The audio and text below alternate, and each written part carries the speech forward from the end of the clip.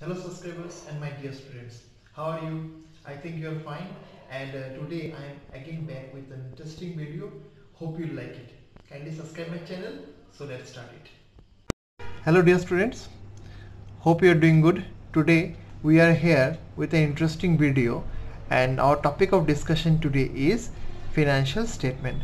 Now what is financial statement? Financial statement is an accounting summary which is prepared by the enterprise. Okay, which is prepared by the enterprise. Yes, now with the help of what? With the help of accounting, with the help of accounting data at the end of the financial year, yes. Again, financial statement according to John M. Mayer, yes, according to this person, the financial statements provide a summary of accounts of business enterprise. Okay, so what we come to know about financial statement of a company? It is just an accounting summary to be prepared by an enterprise in a financial year with the help of accounting data. Okay, now the nature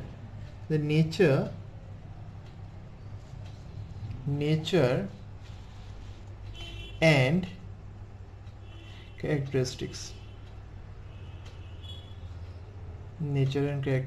of financial statement. Number one, it is about recorded facts. Yes, all the transactions are recorded here. Secondly, it is about conventions.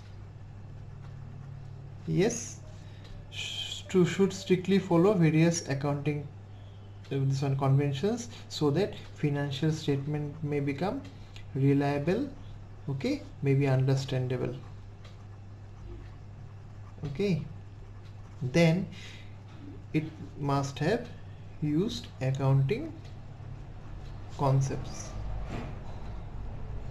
Okay, then should not be based on personal judgments. Okay, because it may affect the organization, and it is a source of financial information. In case of personal judgment, it is selection of methods, also focus. Selection of methods in accounting should be focused. Okay, this is about your nature and characteristics. Now some more points are also there. Yes, in nature and characteristics some more points of there. They are, who are they? They means the financial statement. Financial statement are historical document, yes, related to past period. Okay, secondly, they are expressed in monetary terms.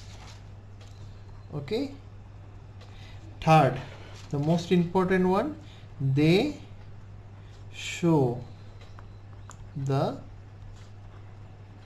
financial performance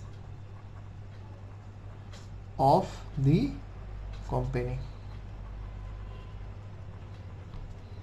Okay, of the company. Now what are the objectives of financial statement? Okay, the first objective is to compute profit and loss from operating activities.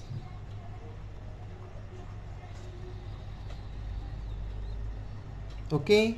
Second, it gives true and fair view of the financial position.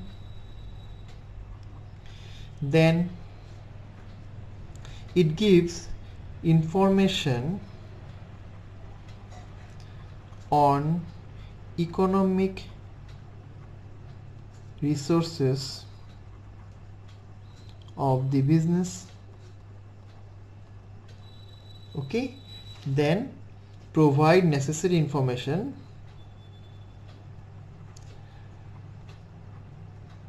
to the users of financial statement.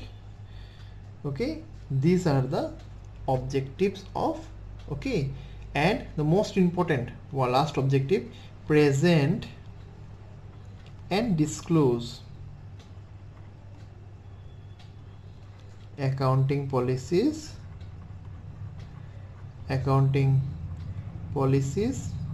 and conventions used in preparation of books of accounts. Okay, now what are the essentials? Now let us discuss the essentials of our financial statements. Essentials must be required. Number one, it must give factual information about financial position of the company. Okay. Secondly, it is understandability. Yes, it should be easily understood by the users of financial statement. Third, it must be comparable.